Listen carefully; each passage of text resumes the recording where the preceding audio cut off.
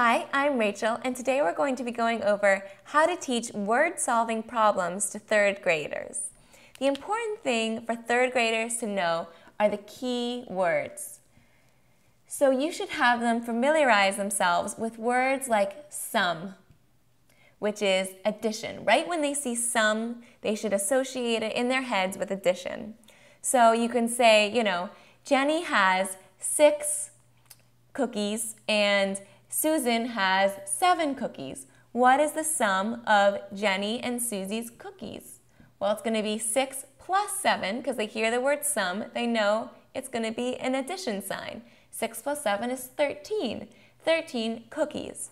And it's also important with word problems that they have labels. So they don't just write 13, but they write 13 cookies, the units in which the problem is taking place.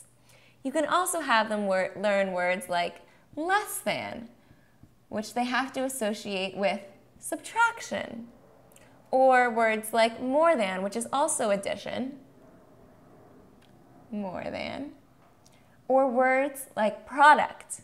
When they see the word product, they know it means multiplication. What is the product of Jenny and Susie's cookies? 6 times 7. Right? That's going to be 42 cookies.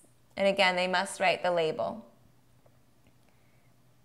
It's good to familiarize themselves with all these words so that when they see a keyword like product, and they're probably learning multiplication, times tables in the 3rd grade anyway, they will know that there's going to be a multiplications times symbol in that equation when they write it out mathematically. I'm Rachel, and thanks for learning with us today.